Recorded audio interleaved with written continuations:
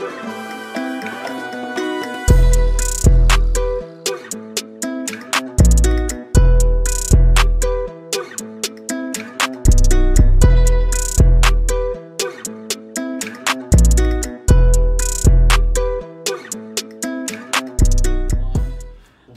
back, La Familia! Guys, we are unfortunately recording over our original intro for the interview with the lady herself, Miss Raynn, aka Raining Sorrow back in the day.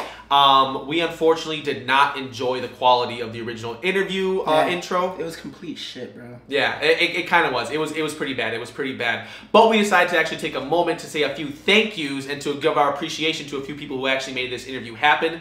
First, a huge thank you to our interviewee, Miss Raynn herself. Thank you very much for giving us the opportunity to interview you and enjoy this time with you guys. You're going to see how intelligent and awesome this girl is here in a few moments. Second, we want to thank Miss Rezi Costa herself for making this interaction happen. Thank you so much for putting us in connection with Raynn. And then, of course, shout out to FFP Records for always showing love to Raynn and Easy Mill and the entire family that they got over there, man. Thank you guys so much. And we would be remiss not to mention, obviously, La Familia itself. Thank you guys and all our fans out in the Philippines. We appreciate you guys so much. You have no idea how much we love you guys. You've gotten us this far, and we're only going further. Hey, you definitely helped us during the journey from the hobby lifestyle now to the CNN podcast. You have been there from day one. So we greatly appreciate you all, La Familia. We couldn't have done this without you, and we greatly appreciate your patience as well, because I know you waited a couple weeks to see this interview. Now I know you will enjoy this, guys. That's right. So we're gonna be done with the talking. We're gonna get straight to the interview, guys. Let's go. It's a pleasure to have you here. Thank you so much for joining us on the CNN podcast and with La Familia. We're so glad to have you here. How has your day been going so far? It's been going pretty good. How about yours? It's been going pretty good. It's nighttime for us right now, so you know we're kind of getting ready to start cooling down after all this. Yeah, we just came from a family party, but we wanted to see Raynn and interview you. So hey, thank you for giving us the time. And it's a pleasure to have you on the CNN podcast. That's right. You know, it's a pleasure to have you and we already interviewed Easy Mill, but today is your spotlight. So it's all about Raynn today. So without further ado, we're just gonna jump right into it. We know that you're a person who kind of gets to the point, so we're gonna get to the point for you too. Now to start off, I really wanted you to take us through your creative process while writing a song. Oh, okay. So when it comes to writing a song, I actually like to write the song while like singing the melody. I actually kind of at the same time. So I'm like gonna be like yesterday I actually just had a song idea, and I was like, da, da, da, da, da. And at the same time I did that melody, I was singing random words, and I somehow started to make those words rhyme. So basically I freestyle, and then I'm like, I try to remember that freestyle, and then I write that freestyle down, and then I change little things according to what I like in a song. So like it's not a very long process. I can basically write a song in like 30 minutes to an hour. Or if I'm like, you know, if I don't have that much creative juice in my head, I'll only write like the chorus, and then I'll leave it off for a year. You know? There's really not like much that I do in terms of writing the song. I mean, sometimes the song will start with me like doing a chord progression on the ukulele, the guitar, or I'll do like a little thing on the piano, like just like and then I'll be like, oh, I'll sing along with that, and then I'll be like, ooh, bam, song, okay, banger. And then what's it called? Sometimes it'll just be words that I want to put into a song, so I'll write them down. Sometimes it'll just be the melody, and I'll sing the melody for years on end. And there was this one song that I wrote like a really long time ago, and the thing is, it started with this chord progression that I had on the guitar. I would always play that chord progression. I think I played that chord progression for like a few months before I actually started to get the words down. Yeah. It was always just like a habit of mine. Like it became muscle memory. So every time I play guitar and just warm up, I play the chord progression. And now, since I've written the whole song to that chord progression, like I sing the song at the same time. You know, it's easy warm up, I guess. Yeah, that's awesome. That actually kind of brings me to like the next part of this question. When writing about a certain moment or emotion, is it best to start writing when you're still in like the raw feeling of that emotion or time, or is it best to kind of wait and kind of process all those things and all those thoughts and then write about it? Okay, so every time I have a really strong emotion, it really depends on how like intense that emotion is. If the emotion is like actually like it's causing me to like cry and causing me to like panic, because I have a case of panic attacks when I get to like when there's too much like anger or sadness or anything. If it's too much, I start like panicking and hyperventilating, and what's it called? So when it goes to that, I can't do anything. I have to wait that out. But I will maybe write a song about it if it's still in my head and I'm still like in that moment. But when I'm not in the zone, it's really like I don't have much of a incentive to write anything. But it usually comes in the most like emotional moment, especially if I really need like someone to talk to. There's nobody to talk to. I'm gonna talk to my phone. The paper. I guess. Yeah. Of course. Yeah. All right. So, as you all know, coming from a musically talented family, when is the moment that made you decide that you wanted to do this as a career, music as a career? What made you decide you wanted to pursue this? That's a good question. I don't think there ever really was a moment where I I was like, okay, I'm gonna do this for the rest of my life. I think it was always just being a part of the music and the music being a part of the family. It was always just like I loved to sing. I loved to write. I actually started songwriting because of poetry. I used to be like a little mini 9-year-old poet, and I started, and then I turned that poetry into the structure of a song, and then I sang that, and I'm like, oh, I'm a songwriter. I was gonna say that's pretty unique that you came from like just being a poetic or being you said something about pen and paper earlier. You were a poet, and then you actually became where you wanted to do this musically as well. And then you were like, yo, I'm a songwriter now. I actually put more into context with the music, with the beat, and you do a phenomenal job on my side, Ed. You do. Thank you so much. I love your songs and your vocal range and the way you just sing is so beautiful. And then it's crazy because you're only like 17 years old. Thank you so much. You just it's a long career ahead of you. Let me tell you. I mean, we can see it. We can really see it in the future. It's amazing stuff. Like I said, I have.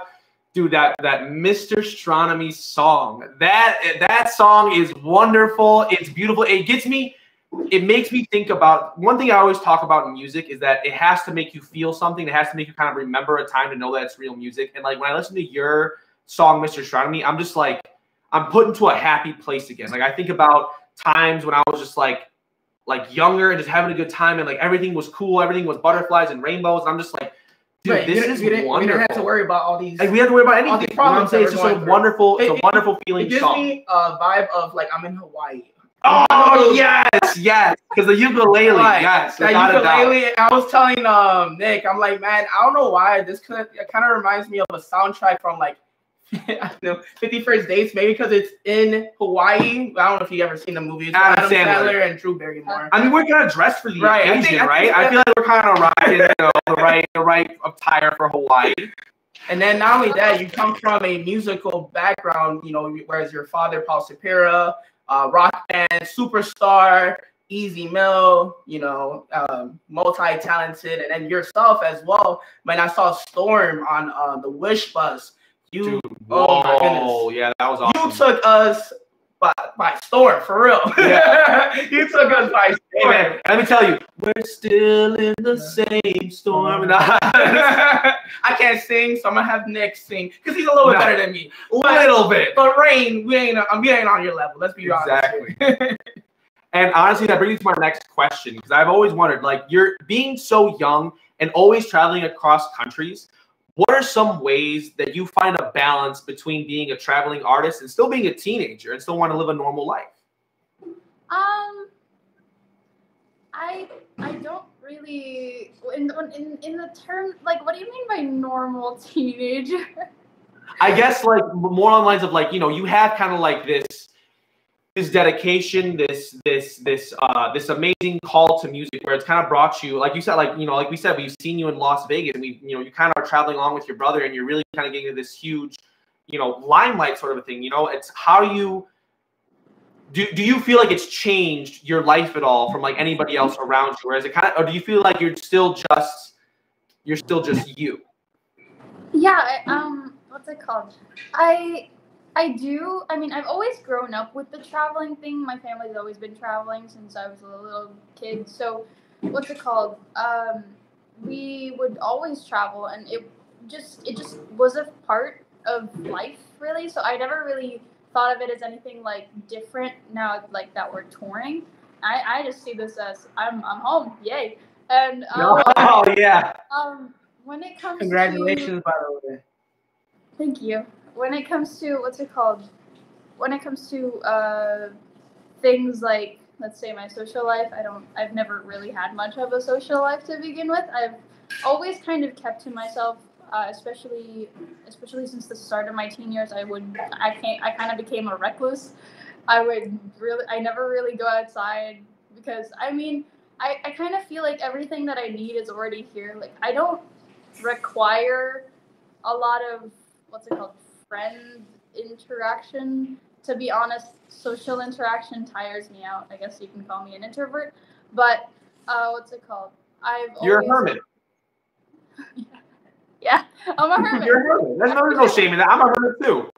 Yeah. What's it called? Yeah, and I kind of wake up, I play video games, and then I'll do something productive in the day, and that's kind of how my days go. And spend some time with my family, hug my mom, hug my other Reds, hug Kuya sometimes if he lets me. But that's kind of always been my life. And when I do go outside, I think it's only when, like, back in Vegas, I would go outside sometimes if Kuya asks me to go with him somewhere, skate somewhere, like swim somewhere, just do things that are healthy for us, because in terms of, what's it called, physical longevity. Yeah, physical health and longevity, we're not really doing great in that department. We're kind of really unhealthy on the side a little bit. I'm a little bit not a little bit underweight, and then Kui is a little bit underweight, I think, too. And we're both kind of really skinny children, so we need to build some muscle, we need to eat some more food, stuff like Definitely. that. Kui also, you gotta eat some adobo chicken or something, man. Right, You gotta start throwing it down. You gotta throw it back, So good, yeah. I love adobo. We tried Max's restaurant out here in Chicago, and I would say we recently tried Pinoy street food too out here in Chicago too. Oh yeah. My goodness, the food was so delicious. It was. If you ever come to Chicago, I had squid for the first time. I had squid for the first time, and it was actually phenomenal. It was wonderful. What's Max's? I've heard of it and I've seen it before, but like what's there? So it's like more like a mainstream, it's like authentic, Filipino food. Oh, it's Filipino food. Yeah, it's a chain, I think, also in the Philippines. Like Denny's. They ask you how you are, you just have to say that you're fine when you're not really fine, but you just can't get into it because they would never understand. She's like, why are you talking about a Denny's spot, bro? Like, yo, I don't care. From my mom, all right? Exactly. I mean, Max is like the most universal name ever. You can literally have a Max in any culture everywhere. Like, there's not much of a difference. But that's fact. Just some regular white guy name. I don't know. Yeah, true. Since we are on the topic of family, right? Besides your family, what would you say who are some of your idols that inspired your music? Oh, definitely Cape Town. What was that? Cape Town. Cape Town, okay. Cape Town, okay. Yeah. Wow, okay. I would say in terms of any music standard, he is like my favorite artist of all time. He's been my favorite artist of all time for like 3-4 years now. And I can definitely see that not stopping. Like, what's it called? Every single song that he's ever made, I've listened to and I've loved. It's like maybe 1 or 2 songs that I'm like not the biggest fan of, but like most of his music, I'm just like, give me more, That's how I feel about you and Easy as well. Give me more. Yeah. Give me more Raynn. Give me more Easy. I need both of them. I feel like a lot of fans feel like that too. All right, I'm not the only one. Trust me. Yeah, we can't get enough of you guys. I mean, everyone's been talking to us like when you do the album review, we're like when it releases. Like, what are you talking about? No, yeah, definitely. So Cape Town. Is there any other artists that you want to say that inspired your music besides? Yeah. Another big inspiration I've had like for a really long time, like since kind of she blew up, I would say Billie Eilish. Like I used to listen to her, like I used to be her like #1 fan. Like the moment a song dropped, I would be there. Like 15 seconds ago, the song dropped. I already listened to it. You know what I just thought about? As weird as it is, like you kind of relate to Billie Eilish because, for example, Billie Eilish. Right, amazing singer, one of ours. I agree completely with what you're saying about her. She's a phenomenal artist, but her brother does most of her production and helps with. Yeah, now I've actually evolved from that. The funny thing is, I've actually kind of learned how to produce my own songs and kind of do everything myself a little bit. Yeah, there you go. Hell yeah. Learning to be easy rule #2, I guess. Progression is key, and so it's amazing to hear that you're learning how to produce your own music and I guess be more independent in your own way. So that's good, and I see it. We see it. It's definitely different. Without a doubt. I love it. I love it. It's like alternative rock. And I do see some Billie Eilish influences, definitely. He was there was another song we listened to earlier today too, where we were just like, yo, I like, because he told me, he was like, oh, she reminds me of Billie Eilish, and I was like, no, she reminds me more of like, honestly, like punk rock, like kind of more new age rock and stuff like that. Like, it's like you have a really cool like mixture of that kind of stuff, like, for example, like I wouldn't even call Mr. Strano more indie, it's more indie rock than anything else. Yeah, definitely. And then like he showed me the song he was talking about, and I was like, oh man, you know what? I low-key hear it. I was like, it's a little bit more techno, a little bit more like that. I was like, okay, cool. I'm like, I see it. I can see it. So it's funny that you actually bring that because he was telling me about it earlier. I think you also brought it up when we watched Raynn at the Las Vegas. Las Vegas. Mm-hmm. No, and also the virtual concert. I think it was the first thing that was like, oh damn, that gives me Billie Eilish vibes. So that's all, right. Yeah, it was definitely you. Yeah, it definitely was. But today I did say that. I'm like, yeah, it does remind me of Billie Eilish. But you got your own flavor as well. Because you're really versatile. Mm-hmm. Like you're really like I said, you would give me like these punk rock vibes. You give me like these, like emo rock vibes, and like still indie. Soulful. Like it's really, you're just versatile as an artist, and I think that's honestly the best thing to be. Because it kind of gives you so much more ways to express yourself and really kind of get into what you want to say and how you want to say it, Yeah, what's it called? I it's so funny because my Spotify playlist, like my favorite Spotify playlist, my favorite songs of all time, I call that in all caps. And what's it called? I noticed how some like the transitions to songs are so like drastic. Like I'm listening to a Nirvana song, right? Like, and I'm like blasting it in my ears, and then the next second I'm just playing like this chill, like the Japanese house song. It's like super sad, super chill. And then I listen to Vocaloid, and then it's just like blasting again, and then it's just like I will listen to anything as long as I've tried like majority of like all like, and then Kui as well. All the songs that he likes, he'll blast it in the car, and we all like 90% of them. So like I've listened to like that. What's that genre where it's like so? Is it like blues or something? I'm not sure, but it's like blues. Yeah, kind of like the genre where it's just like these women and like men who like sing like so sweetly and like subtly and like what's it called? Kind of like. It brings you along like blues, bluegrass, jazz. That's all that kind of like Ella Fitzgerald, Louis Armstrong, all that kind of stuff. That'll really get you. Yeah, definitely. Like Michael Bublé and like Madeleine Peyroux. Like I love them. And what's it called? One of my newest favorite artists. I don't remember her name. Dang it. But. Anyways, like it's crazy how like a lot of my influences like will change the song that I write. Like, what's it called? One of my songs called the Familia. It's like this kind of rap, like pop rap mix thing. It's like a fusion a rap song, and it's so strange because like the entire time I was writing that song, like the entire like area of that time, I was like, I would listen to Eminem, I would listen to Hobson, I would listen to like a lot of rap in that time. So my song like went to like bars, and I was just like, I'm rapping, but I'm singing. This is cool. It's melodic rap. That's melodic rap at its finest, you know? And a lot of people can't do that because it's hard to be able to not only have the breath control to rap, but also to sing it at the same exact time. So that's always an impressive feat. I mean, you know, shoot, kudos to you for that, for real. Thank you. Of course. Just to bring this back a little bit, you kind of touched up on it like a little bit earlier, but I kind of wanted to get a little bit more of a bigger perspective on it with my next question. And that's kind of in terms of dealing with writer's block. How or what are some of the techniques that you use that help you kind of get back into your flow or get those creative juices flowing again? Oh, I don't.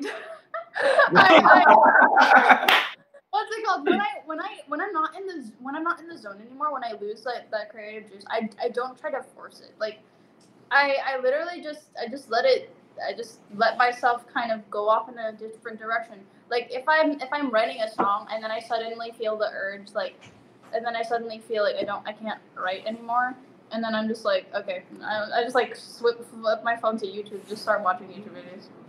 Like I stop caring about it, and then I'm just like, and then I'll have like another bing moment, you know? Yeah, of course. You allow yourself to actually live your life and allow the music to come to you as opposed to going and chase it. That's a wonderful thing. That's beautiful. Yeah. I feel like that's the best way to be creative too. Like you don't want to just you don't want to drain yourself. You want to pull out of yourself what may not be ready to come out. You know, it's sometimes you have to kind of like you said, live life, watch a YouTube video, relax, and you might just be watching YouTube and you're like, yo, that hits me now. Like it just hits different sometimes. You know.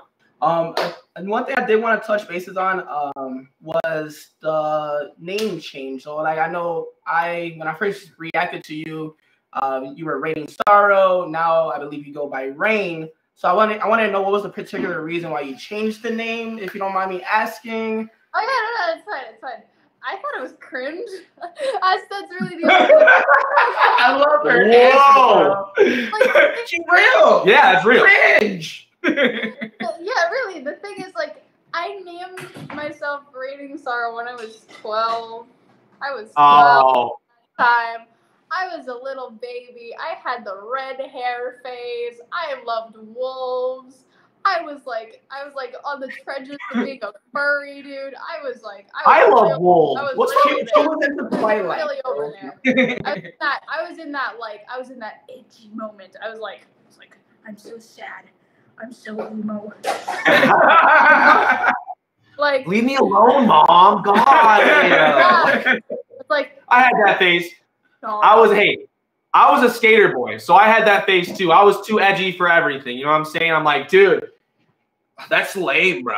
You know, it's like radical. Yeah, exactly. I was like, oh, Mom, you wouldn't understand. Like, oh, my heart is so big. Like, yeah, no. I feel like we all go through those phases. Without a doubt. Without a doubt. I had a phase. It wasn't like that. I mean, it was more of a baggy jean phase. Yeah, where I put rubber bands in my pants. It wasn't no emo or anything like that, but I had baggy jeans, like jeans that were double the size of what I should be wearing, you know, like. And this is why me and him didn't hang out in high school. That's why we didn't hang out in high school back in the day, because he was doing that and I was doing a whole other thing. I was in band class, all right? That's what I was doing. Yeah. See, the thing is, that was like grammar school, like 5th grade. Yeah. Thanks. And then when I went to high school, I actually wore my size jeans. I wore more fitted stuff, and you know, I went from I don't know what my name was at the time to just Christian. Right, I am Christian. That is me. But yeah, I mean, hey, that's awesome. I definitely wanted to know what also was the meaning behind Raynn. Is there a meaning behind that now that you changed, or just less cringe? Right. So I love Raynn, as you can probably tell. What's it called? But I also love to be called Ray. Like I like that name a lot. And what's it called? All of my friends call me Ray, and like a lot of people that I've never met, I ask them to call me Ray instead of Ruth because I'm just like, you know, it's a nickname. it's like when I look at Raynn, I see grandmas specifically. Like I see baking cookies, I see knitting, I see cats. It's like, oh, Reading a book. Grandma Ruth made you some cookies. Why don't you try it? But yeah, I think of that, and so I'm like, I don't want people to call me that. I don't want people to call me. And like, the thing is, when I was named Ruth, people would constantly tease me. They're like, "Oh, come on, Grandma Ruth, like hurry up," you know, like they would do that. It wasn't bullying or anything because we were all friends. It was all jokes and stuff, but I got annoyed by it really easily. So it's just like, I was just like, what about the name? What about like I have an original character named Raynn, and like her nickname is Ray, and I was like, that name, that's that name. It's like blue and gold, sparkles, and I'm just like, see that? That's my name now. My name is Ray. Well, hey, we do love the name Raynn. It's a wonderful It's name. unique. It's definitely very unique. And honestly, you're not a Ruth or, you know, however you think So in your from now on, you're Ray to us. You're Ray. You're Ray. That's it. You're Ray. Yeah. Wait, so do you like the nickname Ray, like R-A-Y or R-A-Y-N? Like Raynn. R-A-Y. Yeah. Just R-A-Y. R-A-Y. Oh, Ray. For sure. Ray, You're Ray to us now. It's official. We're stamping it. La Familia gets to call you Ray now. That's official. It's done. It's over with. We have to give her approval first. Oh, is it cool? Yes. Okay, cool. All right, cool. Ray. Yay. Ray. It's Ray. Official now. When we do reaction videos, we call her Ray. And then we be like, well, Exactly. well, this is Ray. We'll be like, our friend Ray has a brand new song, you know. I think now at this point, now that we're kind of goofing around and having fun, we're going to kind of push this over to a little bit more of our fun questions, fun segment for you. Just a few questions for you. You know, answer however you feel. I think this next one, I think these next two, I already know where they're going. But if you could collab with any artist or musician from any point in time, who would it be and why? Every indie artist that I love, K-Chan, Chloe Mariando. Like, you know, I love indie to the bottom of my heart. It's my favorite genre of all time, like bedroom pop, and I would love to collab with the Japanese house. They are amazing. And what's it called? I would also love to collab with like Moira de la Torre, because like her voice is just absolutely beautiful, and I just would love to like. Oh yeah, Moira. Yes. Explain. What's it called? Moira de la Torre is a what's it called? A Filipino artist. The queen of sad music in the Philippines. Yeah. I can see she's a fan too. She just has like a absolutely beautiful voice, and it's like every time you hear her, you start to feel like that beautiful sadness, you know. It's just like, ooh, yeah. So like, yeah, I love to kind of do a thing where I sing along with the artist and harmonize with them. So like, you know, with Kuya, like if he'll sing a song, I'll sing the same song but in like different notes to match with him. And it like sounds great, and I like doing that. So like I would absolutely love to do that with Moira, and you know, just kind of have a lot of fun, just as, you know, singers, and just kind of bond on that. Definitely, that's awesome. For sure. I mean, I was surprised. I never heard of the Moira. Yeah, Moira. I'm not gonna lie. Moira. Moira. Now I'm saying De la it wrong, Torre. man. Come on now, Moira. You're Puerto Riqueño, Moira. Sí, Moira. You're Mexicano. I know I'm Mexicano. And we have this discussion right now. We're doing this. But I was surprised you didn't say Billie Eilish, because I know that was one of your inspirations. So. Well, I love Billie, but in terms of like just like singing, like we're really similar. Like there's not much of a difference in terms of like the styles of like singing that we do. So I would say and she's kind of like when I hear a song of hers, you don't hear much of like harmonizing or anything like that. And all of her songs, it's kind of her harmonizing with her brother Phineas, who's on like a lower harmony.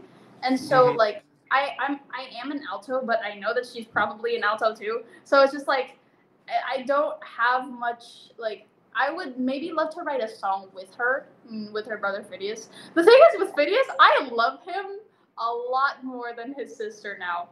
Like, cause like I learned that he's the mastermind behind everything. I learned that. He really is. And like, yeah, he's the one producing. He's the one writing most of it. And like, it's like I've loved every one of his songs. When I like clicked on his profile, I like listened to the first song, and I was just like, yeah, like completely mesmerized. And then I just listened to everything on his discography, and I'm just like, yes. Yeah. He And hypnotized then you. the album dropped, and I just lost my mind for every single song. Yeah. You know what's I don't know if you know this about Phineas, but he actually for the song, I think it was Bad Guy. This is how like crazy this guy like, and I feel the same way about Phineas as you do, because like I really think he's phenomenal. And he really is. He can find music anywhere. And an example of that is like I was saying in Bad Guy, the hi-hats, it's like this cool like sound, right? But he actually got that from when him and Billy were in Australia, and when you click the button to walk across the street, right? You know how they have the countdowns in Australia. It'll do that beat. It'll go, and there's an actually episode. I think it was the Tonight Show or the Late Show. One of the shows here in the States where he gave that explanation, and like he actually played the audio of that, and then he played the song, and you were like, what the? Like you were just fucking blown away because of how crazy it was. You were just like, what the fuck, man? Like this guy's crazy. Yeah. What's it called? When I watched a video about Phineas, like kind of him explaining like how he produces and stuff, like and he told like the people that he was talking to that he would record like anything. He'll literally record like he'll just go outside and he'll just press the record button, and like he puts that in like his songs, and it's just so it's so cool. And like I want to do that, but I'm forgetting, which is really stupid. It's all right. It happens. It happens to the best of us. It's no big deal. I'm sure. I mean, Phineas is obviously clearly older than Billy. I'm sure it took him a long time to actually get to that point where he was like, you know what? I'm just gonna do this. I'm just gonna commit to it. Like, I think Kanye said where if you made a song like every day for a year, 365 songs every day for a year, I think he's only like he said you wouldn't every single one wouldn't be a hit, but he said at least like 50 or 100 of them would definitely be like magic. Where he's like, if you just keep doing it every single day, at a certain point, it's going to become a thing where it's going to be like almost second nature to you. And it's not even going to be a thing you think about. Yeah. But keep doing it, dude. Record those bird sounds in the Philippines and let us hear that album because I want to hear it, all right? Sweet Sounds of Rain in the Philippines. You know what I'm saying? Ooh. What? No. Okay. New album name? What? Sweet Sounds of Rain. This is an EP or what? I don't know. We're gonna find out later when she releases it. No. All right, Raynn. So I need you to like visualize this question, right? So you're at a concert, right? You just killed your performance, and the fans are saying encore, encore, encore. What would be that encore song of yours? I'm not sure. I mean, like in terms of like all the songs I've released. Hey, you still release? Mr. Astronomy probably. I told you. I knew it. And I said it earlier. Obviously, by the joy you see right here, Nick likes to be right. I told you, Chris. I told you in the car. She was going to say that. She was going to say that. Yes, she was. I feel like that's such a good like song to end on because it's such like a positive note song, and it would make the entire crowd just be like they would like it's like a sing along song. It's like put your hands up in the air and sing along to this baby, like especially how I go. Oh. Like, exactly. Like, dude, like that gave me such punk rock vibes. Like, I was like, because the guitar comes in and it starts getting grungy. I was like, what is going on here? I'm like, this is amazing. So I'm very happy you gave that answer. Thank you very much. But elaborate. Well, I mean, you just elaborated on honestly, I was gonna say I thought she was gonna say like Storm or even the Black Sea. But dude, yeah, Mr. Astronomy. That's the only option. Only option there, man. Only option. In terms of all the songs that I've released, I actually like I I perform Storm a lot. It's like everybody's favorite. So I was just like, I want to like switch it up a little. And what's it called? Mr. Astronomy is like one of my favorite songs that I've released. It probably is my favorite song that I've released because it's just like it's so fun. It's so fun to do. There's like it's such a blasty, you know, kind of song. Yes. And, like it's a headbanger kind of song. And you don't Yes. none of my other songs you can headbang on. Like Black Sea is great, but it's not loud. Storm is loud, but it's not headbangy. And you know, it's like this is trying to be like, I want a song where I can be like, oh. Yeah. You know? Yeah. It's like, Yes. it's like, I want to Jump from the amp, you know what I'm saying? Definitely. I want to. Yeah, I got you. Hold on. hey, Nick's trying to definitely match the vibes. I got the vibes. Don't worry. I got the headbanging hair and everything. I was saying, yeah, you for sure got the same like kind of hair. Oh yeah, curly, definitely, curly, dude. You know? Without a doubt. It's the only way to go. You know what I'm saying? Curly hair, nothing. No, it's. And what did Joe Coy say? That's why Mexicans and Filipinos relate. Exactly. Yeah, there you go. That brings okay. You kind of. I'm pretty sure I heard you say it. And I wrote it down because I was like, oh, I think this is what it is. So I noticed on your Instagram that you like anime, and I particularly really like the drawing you did of you, Easy. I'm not sure the third person was, but you and Easy, and Easy was Eren Yeager.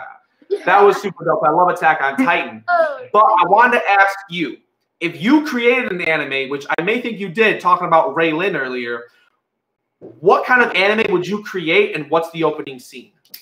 You're actually really on point, which is scary.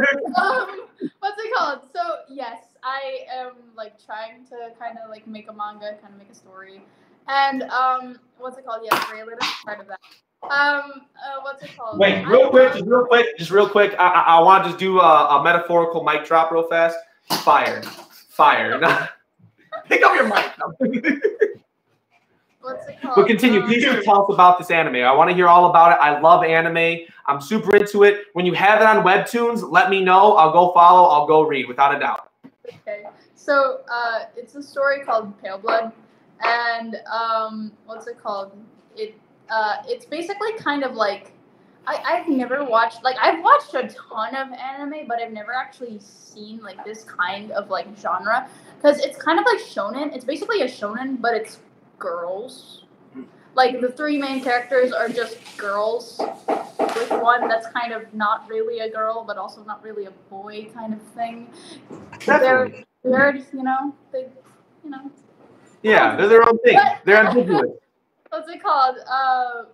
So it follows the story of my main character, Lucid, who is homeless and is kind of sitting on this like alleyway of the city called Farther.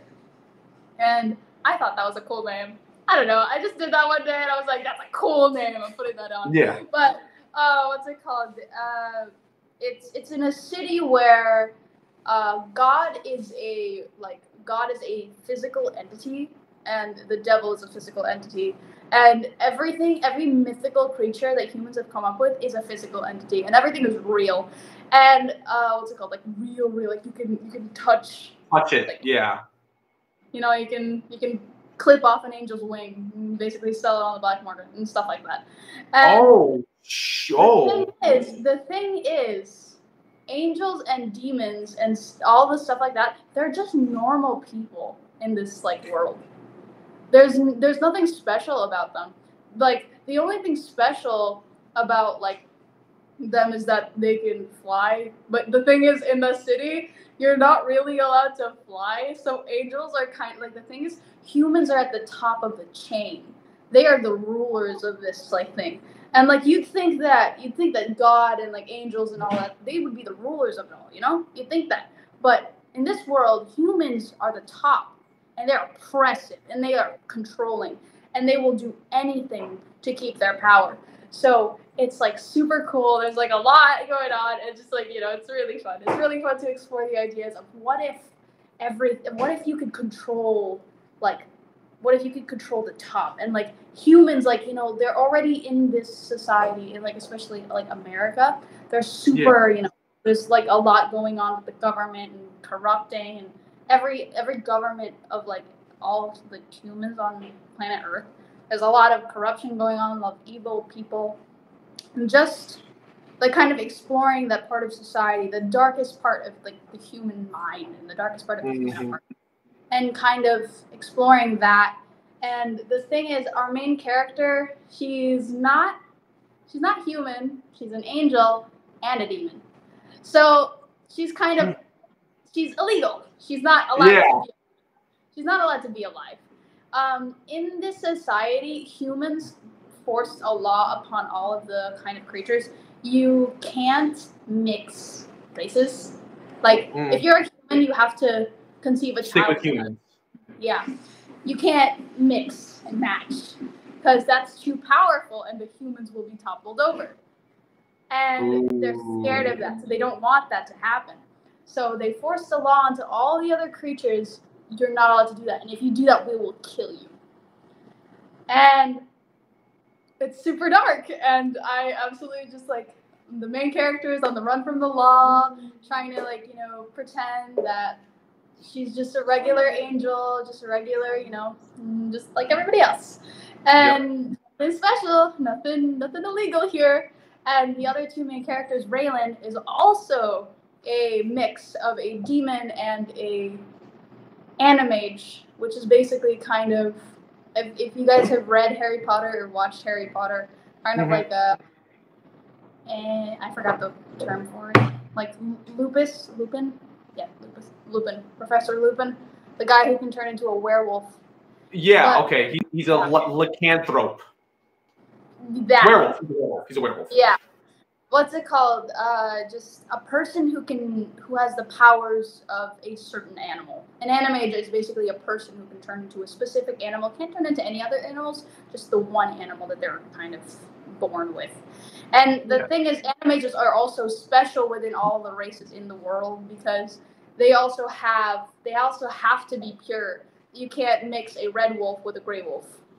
You know? Oh. So there used to be clans part of those, and that's where one of the other main characters comes in, Storm and Raynn first. Let's take Storm out of the picture first. What's it called? Raynn, back to Raynn. She is from a noble family. Well, that's actually spoiling. Anyways, you can no, cut this. So Raynn is basically a what's it called? She's a jackal. So her animage power is turning into a jackal, but she's also a demon, so she's a jackal demon kind of thing. And it's cool. So like Anubis. Yeah, basically. Anubis That's kind of thing. And that also gives a little bit of foreshadowing. And what's it called? And then we go to Storm, which is the third main character, kind of the second main character that you meet in the story, because while Lucid is homeless, she actually meets Storm and they have an interaction, and that's kind of how the story starts. And what's it called? Storm is a gray wolf animage. Oh wait, no, I changed her story. Yeah, she's not a gray wolf animage anymore. She's actually she's an extinct Japanese wolf animage. I forgot the specific name. But she's a Japanese wolf. But the Japanese wolf in real life is actually extinct. And what's it called? She has a really like stupidly cool backstory, which I made like I think a month ago. What's it called? Because these characters, I've made them. They've been alive for a really long time. I've made them for a really long time, but. The backstories of just kind of, especially Storm's, because I was hoping to keep like Storm's backstory a secret, but Storm doesn't have a full name. Both Lucid and Raynn have full names, but Storm is only Storm. That's it. No nothing, no last name, no middle name, no nothing, no family ties, and I was hoping to keep it that way, and me to be like, you know, I don't know anything. What are you talking about? But I do know something. I know a lot now. And what's it called? I want to I kind of want to expand on the characters and like the story, because like the premise is like so fun to like kind of play around with like these political, these like personal like relations and all the things that could happen, all of like this world is like a horrible dystopia kind of reality. And it's like, I love dystopias so much. Like, they pretend they're perfect, but it's like a ton of, bloodshed, a ton of, keeping everyone in line. You can't be above anybody, but we are actually above you. Yeah. You're all perfect. Pyramid scheme type stuff. Yeah, and it's like, I love those kind of stories and just exploring. Cause what's it called? I come from like a very religious family, and like I am Christian as well. And what's it called? I learn about learning about angels, learning about demons, and I just realized that the religion itself is so complex and so cool. It's so cool. Like all of there's there's demonology books, and there's 12 princes or 9 princes of hell, and it's just like, yep. It's so complex. And then like the angels, they're just like their eyes with like rings and like 6 wings, and it's like, yo, they look so cool. Like those those designs, like you can put them on a character, and just like it's just so unique and so like it's so freaking mystical. And like, you're talking about the Book of Enoch. That's what's crazy. You're talking about the Book of Enoch, and that's actually the part that's you may want to look that up. It used to be part of the Bible. You may want to look that up. It's a really good part where it talks about the intricacies of heaven. And it was this guy who apparently was the father of Moses, who Christian as well, raised in a very religious family. I'm very much kind of on the same tidbit as you, where I kind of like really like to dive into like the real like craziness of what religion is, and kind of like how you can really see like the intricacies of what it actually is. But yeah, the Book of Enoch's a really great book. It's the father of Moses. He essentially was taken up to heaven and was kind of shown heaven, and he actually breaks down like the different hierarchies of angels, and like like you said, there's different angels that look like you have the lower ends, which are kind of the ones that are, like you said, like the rings with eyes and wings, and then you have the archangels, which are like Michael and Gabriel, who are the ones who are more in like a humanistic form, I guess you can kind of say. But dude, back to this anime though, really quick. What is the name? Well, because I got the 3 main characters, Lucid, Raynn, and Storm. But what's the name of this anime, so I can make sure to keep an eye out for it when it comes out? Because this sounds phenomenal. Like, I am so glad I asked this question, because I'm a huge anime fan, and everything that you're saying is making me be like, this is about to be fire. Like fire as all get out. So what's the name? It's called Pale Blood. And Pale Blood. You said it earlier. That's right. Pale Blood. Pale Fire. Blood. Man, y'all making me want to get into anime. Like, I'm just like listening to y'all. Yeah. Like, I've been saying. Every artist that we have interviewed thus far, besides maybe a few, I'm not gonna say any names, but y'all been into anime, and I feel like I'm left out of the loop. And yeah, anime is heat. I'm just like, okay, I'm trying to get an understanding of what's going on here. I think in terms of starting anime, I think you should really just explore a specific anime genre that like you like in actual like regular TV shows. Like, let's say, like, what's your favorite TV show? And like you look at the genre of that, and then you take that into anime, and you just kind of watch those anime in that genre, see how you like. That's the thing. Everything relates to sports. He doesn't really watch TV. He watches sports. There's sports anime though. There's some really good. Yeah, there's a lot of good sports anime. Like, yeah, like the basketball one's one of my favorites. I can't remember the name of it. The basketball one. That's a good one. I need to find that anime, because then I would actually watch it. Dude, Prince of Tennis was a really good old school sports anime. Prince of Tennis was phenomenal. I'm going to look up. Is it on Netflix? Is it on Hulu? Like Crunchyroll, probably. Okay. Yeah. True. I don't have that. Are you talking about Kuroko's basketball? What was that? Kuroko's basketball. Are you talking about that one? That's the one I'm talking about. And now I'm talking about. Go ahead. What's it called? My favorite sports anime is Haikyuu, definitely. I love volleyball. It's a good one. It's the volleyball one, right? Yeah. Yeah. It's just phenomenal animation. Like, especially when they're actually playing the games. Like, it's like they anime fight so much. It's so dramatic, but it's so cool. It's like awesome. Yeah, I was gonna say my anime is Space Jam, bro. That's not even. That's my anime, bro. His anime Shrek, Disney movie. Shrek, that's bro. his anime. Hey man, the moment I saw that picture of Attack on Titan, I was like, I know what's going on here. She can draw. I'm like, do you do your own animations for your videos? Yeah, that's Black Sea, and both Black Sea and Mr. Astronomy are little doodles that I did on my laptop. Yeah. That's awesome. That's awesome. I had a feeling, and I kind of saw it, and I was just like, I feel like she has an anime. I'm like, I feel like she's manga. Yeah. Proper term is manga, to be honest. Yes, you're right. But yeah, dude, it sounds phenomenal. Yeah, Pale Blood sounds like it's gonna be a great anime. Like, keep doing it. Like, how do you have a release date for it? Do you have any time schedule thing for it? You're just kind of like, you know, it's my baby. I'm gonna nurture it. I'm gonna grow it, and when it's, you know, ready to take on the world, it will.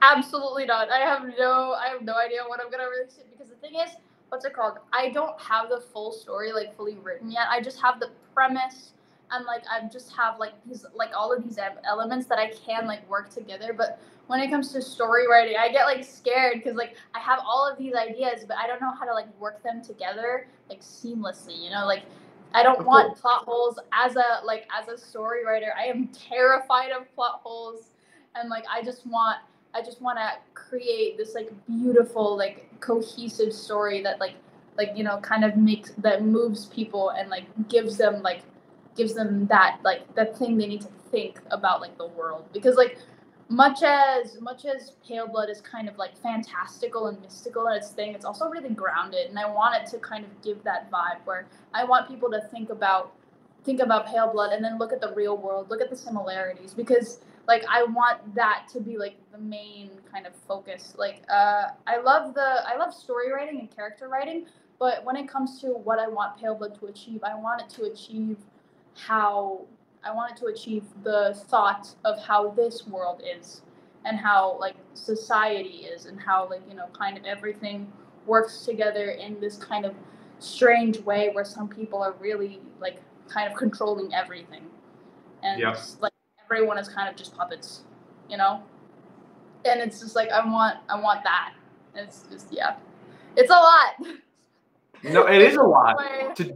Like you said, creating a creative world that still has some cohesiveness between all of it is really the hardest task of a writer. And you know, it's you. I mean, you're on the right path, dude. Like, you stick with it. Like, you obviously have amazing characters fleshed out. I mean, we just spent, I don't know, a good half of this interview talking about the anime alone, which I am very thankful for, because I mean, yeah, like it's awesome to see you doing so many creative things, and seeing you kind of branch out and kind of really take on this, like you said, really take on this I don't know if we'll call it a hymn or an ode to the world we live in today, where you're really kind of making it kind of mirror what we're going on. But like, obviously we kind of live in that kind of, I mean, obviously when you think about it, we live in that kind of a world where it's, you know, it's a class system. No matter how much we try to ignore it and say that, oh, that doesn't exist here, that doesn't exist there, it only exists other places. It exists everywhere, and like, you know, it's what it is. It's the rich and the poor, you know, and there's not really a middle ground. There's not really a middle ground. Not anymore. Yeah, there's no middle ground to play, and keep doing it, because we need more things like that, where people are really looking into it, and it really touches them to the point where they look into themselves and look into like everything else around them, and start asking questions, and the right questions, you know. And it's crazy, like I said, like I know I mentioned this earlier, but it's crazy to think that you're only 17 years old and you have all this creative process going in your head all at one time when it comes to music and the anime and all the creative activities you're doing all at once. That's crazy, because I'm like 12 years older than 13 years older than you. And like I said, when it comes to, I guess my outlet is YouTube. But other than that, like I love dancing. I mean, I used to be into like, you know, going out and, you know, enjoying, you know, that creative, I guess that creative outlet was dancing at one point. I'm not going to say clubs, because I was a part of a dance crew as well in high school and college as well, Nick. All right. And you know this. He was part of Latin Explosion. They did a lot of cool dances, a lot of Latino inspired stuff like that. But one thing I wanted to get into was if you can have your fans remember one thing about you, what would it be? Huh. That's a really weird question. Like, that's a good question, but I've never actually thought of it. It could be anything. Take your time if you want to think about it. Take your time. No rush. What I want my friends to remember, that I am a real person, because because a lot of a lot of artists and a lot of like celebrities, they have fans that don't really think of them as like actual people, and they just think of them as this kind of poster, this kind of like entity that isn't really real and just kind of on the screen, just kind of a character that like, you know, they can relate to, kind of like how people who love anime look at anime characters. It's basically the same thing, because you never see that celebrity out in public. You never see that artist go into a Walmart 99% of the time. Maybe because, you know, they're kind of scared of photos or something. But like, I want all of my fans to remember that I'm just a kid at the end of the day. I'm not some character that somebody else created. I'm myself, and I'm a human being just like everybody else. And I just want to live my life as, like, you know, a regular human. And that may be kind of different from, you know, the norm where everyone's working a 9 to 5, but like, regardless of how I work and how I live my life, I am still like just as human as like anybody else, and that's like really all I want. That is such a sobering answer. That's a wonderful thing, because like you said, I feel like people forget, they almost they put their own, what's the word? They put their own ideals onto you and expect you as an artist to respect that or to have the same one because they think of you in this light. And that's just, everybody's a human being. That is when it comes down to it. Dude, like we've heard answers to that, and that is by far leaps and bounds one of the most realist answers I can possibly say to that question. Like, that was wow. Like, we said we were doing the fun questions, but that got real really quick. That was awesome. That hit the heart. That was dude, like, that really made me think, and I was like, whoa, dude, like dude, you're 17 and what is going on? I was like, oh my God, that was what I was.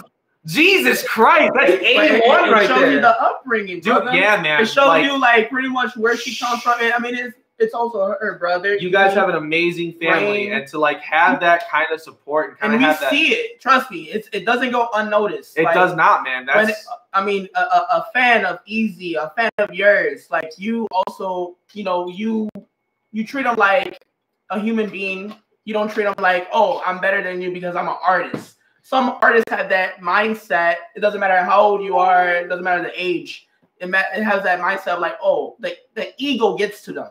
We literally talked about it earlier, how some artists will go out and like they'll like avoid people, they'll avoid their fans. Whereas like you guys, you're like, no, like, you know, if we're out here and we're like doing a thing, come up to us, come talk to us. Like, we'll be happy to conversate with you and do a whole thing. I saw a few videos of Easy Mel with a few of his fans in the Philippines like the other day, and I was like, wow, that's amazing, because I don't see artists that do that, but I see that you guys come from a different upbringing than most, you know. And when it comes to that, you guys show, what is that sound? It's fireworks. Sorry, it's almost the 4th of July here in the States.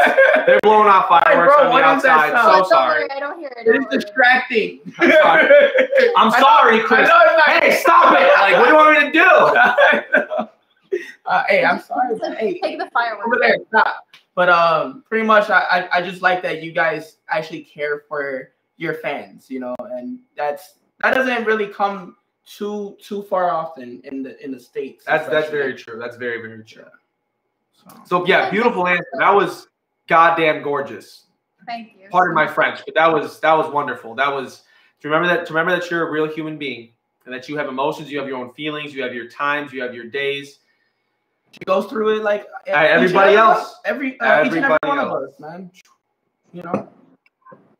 How do you top that? Jesus Christ. Wow. You can't. Yeah, no, there's no freaking way, man. Jesus. So now we're gonna go. I know we talked about fans actually, so this ties in really well with it. Since now we could go into the fan questions. So this was asked by JM. She's Shout out JM. Yep, huge fan of y'all. So she said, "How did you come up with dysthymia? What's the story behind it?" Oh, so dysthymia, the word dysthymia is actually pronounced dysthymia. It's actually a medical term describing a serious, like a what's it called? Like a chronic case of depression, if I remember correctly. It's Like, let me actually just search it up because Actually, it's funny that you said that because when I was hearing the song, I mean, it pretty much expressed what you just said. It was going through like very hard, deep depression. And I think it also like said something about like the the prescription and stuff like that, going back in about drugs. What's it called? Yeah. It's also called persistent depressive disorder. So it is a chronic it's a chronic form of depression. And the thing is, what's it called? All of the symptoms that like I haven't been to the doctor in years. So I haven't been to the doctor in years. So I haven't talked to like anyone, but I can definitely say that I wasn't in the, pristine mental state for 4 years. Like before now, like before like kind of like this area in time, I was like I wouldn't like there was times for days I wouldn't sleep. I would barely drink water, I would barely eat, and I would I was just kind of I was not okay. I knew I wasn't okay, and I was kind of begging for somebody to kind of like, tell me it was okay. And kind of like I was in that state where I was going through cycles of like kind of telling myself that I wasn't good enough, I was worthless, and like all of those negative things that I fed to my head. And it was horrible because I would continuously do that, and I wouldn't stop because I couldn't stop. It was all in my head, and like nobody could hear what I wanted to say. And it was just like I was always alone, and I couldn't really like keep friends. I never trusted anybody. So like I had the worst trust issues back then. And I mean I still have trust issues, but it's like it's just a thing now. But that also helped a lot because I never trusted any of my friends to tell them how I felt about things. I would always just tell them, oh, I'm sad. And then the thing is, because of this stigma around like young people, everyone's sad, all the kids are depressed. And what's it called? Like all of the kids are like, oh yeah, I'm sad too, take some drugs or whatever. And I'm just like, okay, so I guess my problems aren't that big. And so I just kind of kept to myself. I never really thought of my problems as anything like, immensely big. And I never, but like I heard about like what depression was and how it actually was like a thing that affected people. And what's it called? I researched on it. Like I wouldn't call it a self-diagnosis, but I definitely say that I ticked kind of all the boxes for the the disorder of dysthymia. And I was like I was kind of like, it kind of felt kind of like freeing to kind of like identify that I was going through something that was a problem. It was a problem, and it wasn't just me being the problem. And it was something that I was going through, and it wasn't something that should have been kind of swept to the side, kind of swept away. It wasn't important. I kind of thought of it as important at that point. It was something that was a problem, but I still didn't go to the doctor. It happens. Well, you know what? I really am glad to hear that you got out of that, because I recently lost a friend last year to depressive things, and they decided that they didn't want to be on this earth anymore. And I know that Chris has lost a friend before in his life too, to the same exact thing. So to hear that you got through that and have been able to kind of build yourself up to be able to get out of that mindset and pull yourself away from there, that's a wonderful thing. Self-diagnosis. I mean, hey, sometimes self-diagnosis is the best thing. You know what I mean? Like, I feel like we all go through stages of depression, but I feel like it definitely affects others more than some. And I feel like understanding it and accepting the fact that like it's something that is a disease, and it's okay to have it. It's not something that's gonna be bad for anybody. It's really just bad on myself, But as long as I have people like you said who can tell me it's gonna be okay, and that you have a support group who's always gonna be there for you, that you can see that life, that's how you can pull yourself through. So that's amazing. That really did make me go back to a certain thing. And to hear you say that, I'm so happy, because the world's always a better place with more people in it, especially like you. These are a bright and vibrant person, and being so full of creativity and so full of who you are as a person, and being so accepting of yourself.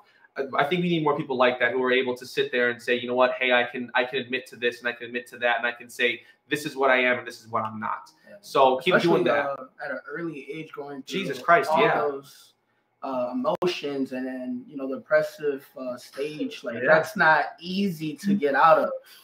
I mean, honestly, I never. I don't know. It can almost feel impossible for some. I was gonna say, like, I know, like I feel like when I got older, maybe I had a few depressing years. But I also self-diagnosed myself, like, and got out of that funk. Exactly. Sometimes you just need a reason, or just like a.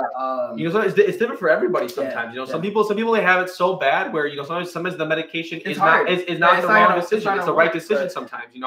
Everyone's different and everybody has their own way of coping. And it's a wonderful thing that you found your music and your anime and everything else that you have, where creative-wise, to be able to express yourself and feel cool with it.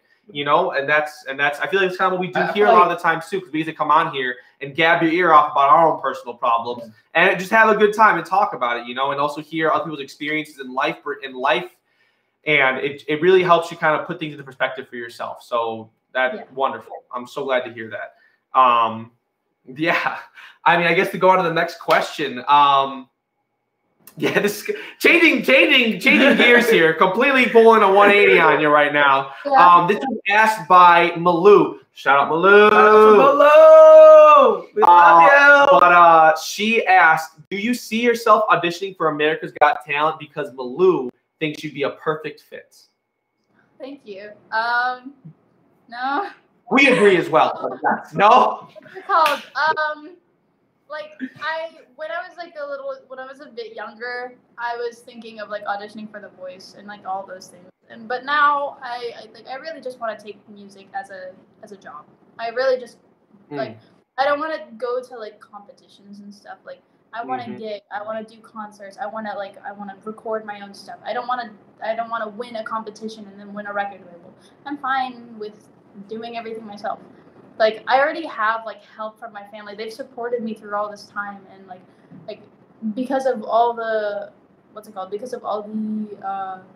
long-term suffering that I had for like 4 years, I never actually took it. They would always tell me, "Hey, if you want to record, the recording equipment's right there. You can do it whatever you want." And I never did it because like I always felt so incompetent and I couldn't do anything. And now I'm a lot better, and like I feel like I really just want to take every chance that I have right now, and I just want to kind of pull myself up like out of everything that I've been through, and just kind of take my chance, kind of Yeah.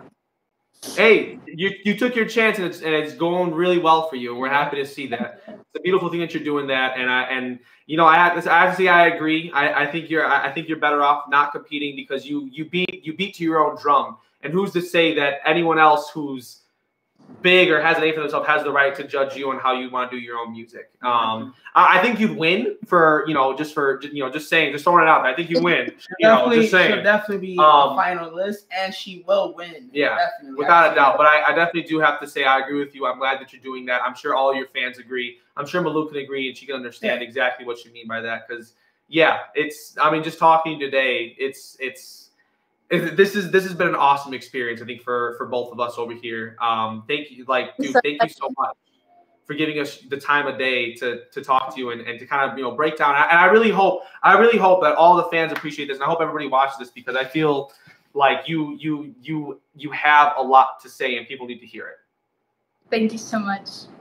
Yeah, we definitely appreciate you for giving us the opportunity to interview you. It's been a blessing and it's been a joy to actually get to have you on here.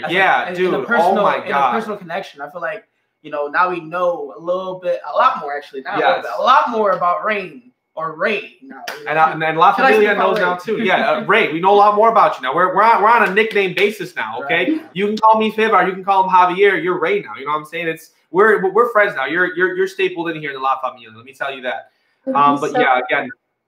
No, thank you. Truly, thank you. Like all the things go out to you. Keep producing your music. Keep doing what you do because you're on the road to exactly where you want to be. And we wish you're on a beautiful path to greatness. Dude, for real. You and the family are freaking amazing. I mean, we met your father, we met Easy Mill, and now we actually get to know you. And it's like, man, I feel like y'all family, you know? Like to us, it's family. like we feel like we can just call you guys and just talk to you guys real, about La anything. Familia.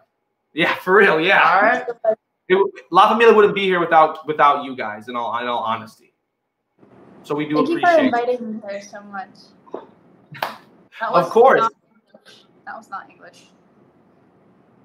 It's okay. It's fine. People who are gonna watch it don't speak English. You know what I'm saying? Like they don't speak Japanese English in English. Tagalog is okay by us, right? So hey, you know what? Address the fans real quick. Let everybody know. Speak to the fans real fast. If you need to speak to Tagalog or English, it doesn't matter. Have your moment. It's all you. This is your moment. I suck at Tagalog. I actually do. I'm really bad at it. But hello, everyone. Hi. You're good. I hope you guys enjoyed listening to me answering questions and stuff. Yeah. Hi.